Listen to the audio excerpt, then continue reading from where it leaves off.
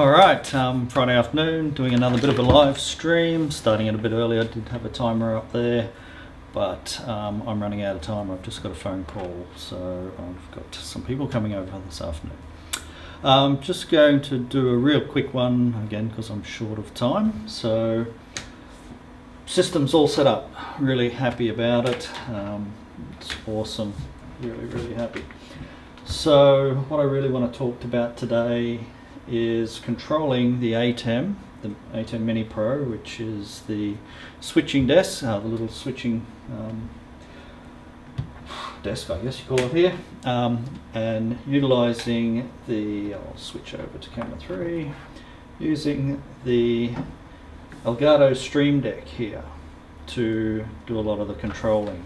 Okay, so I can control my lower thirds graphics here, so I can pop my name up here. I've got other things programmed in, but I'm also actually using the Elgato Stream Deck proprietary software, using profiles to switch between certain functions with in the Stream Deck and other bits of software, and also controlling the Atem Mini Pro, which is really cool. So just going to run through that with you and show you a little bit about that. So if I open up Companion, and I'm just going to show you the Companion software now. So I'll just drag this over so you can see. This is the Companion software, and you can see that I use the lower thirds graphic software, which is from Here to Record, John Barker. He's made this awesome little piece of software for free to do the lower thirds, the timer, the message, the ticker, and those kind of things that you see there.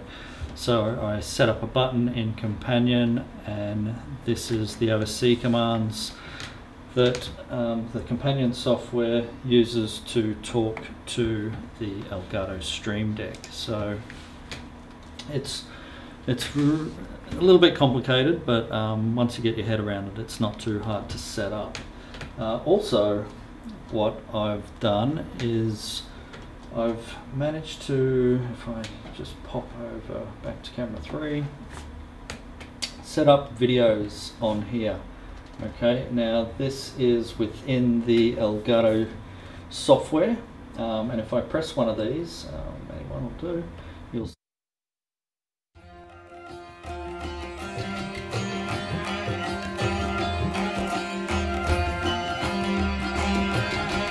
So as you can see, it loads the video, plays the video, using VLC. So I've actually done a little bit of trickery in here. I'll just switch that off, fade to black, and closes VLC. So that's what I got really excited about, in that I can actually control the VLC media player, the Companion, the Atem Mini Pro. So what that button is actually doing, I'll open up the Stream Deck for you and bring that over. So that was Raven 2, I think, any one of them. Now this is a multi-action through the Elgato Stream Deck software, and I've just set up a little icon here, and down here it's a toggle switch, so a multi-action toggle switch, so that it can actually have two states. So when I press it once, it'll do a certain lot of commands, and then when I press it again, it'll do a second set of commands, or actions they're calling it here. So I've got 9 actions. I'm using Bar Raiders, the Bar Raider software here, and it's the advanced launcher. So basically that's what's launching. I chose that file and made VLC my default application. I'll just shift this over a little bit. Made VLC my default application for it to launch. Okay. Then it's opening a Companion button, which then is controlling a macro that I've set up to fade the audio. So any audio that's playing, it'll fade that. It then controls the Atem Mini Pro to dip to black, so that you can't see anything that's going on when it's actually launching the VLC media player. Okay, so I'm covering all that up so you're not seeing the interface of the VLC, and once it does dip back up from black, it's already full screen. So there's a bit of a delay here. The launcher again, oh sorry, that's the process kill, the first one. Sorry, I'm killing off VLC just in case it was playing. This is the launcher where I actually pick the file. Another bit of a delay. Then I've set up a hotkey. Again, this is a little bit of software that's in here, a little bit of a plug-in so to speak, and then I've just set up a shortcut key, so Control F, F, which is full screen for the VLC media player, dips back up from black, and then switches to my window here, which is the one you're looking at, which I call overlay on the Atem Mini Pro. So there's quite a lot of actions going on there, and then you can see it's a multi-action. So when I press it again, the audio will fade, it'll dip to black. Oh, somebody wants me. Bit of a delay, it'll close VLC, and then switches back to my default camera, camera 2 on the Atem Mini Pro, fades up from black, and then increases the audio on this channel here.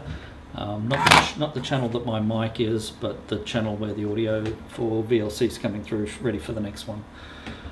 So you can see that's pretty complicated, but these little bits of software and plugins make it so that you can actually use VLC as a media player and not have to buy something like the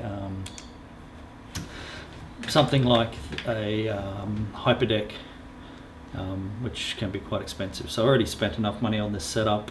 At this stage, hyperdeck would be great, a Blackmagic hyperdeck to play all these video files, but I do like using VLC for this instance.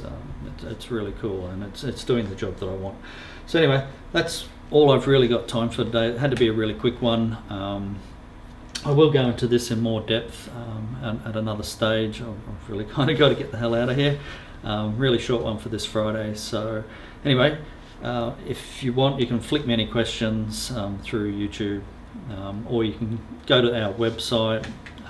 It's the Australian Institute of Advanced Studies, and you can email us, just attention Mike, and the email will get to me if you want. You can, like I say, put any messages up on YouTube. I'm always checking them fairly regularly, and if you do have any questions about this setup that I've done, give me a chat. I'm happy to talk about it.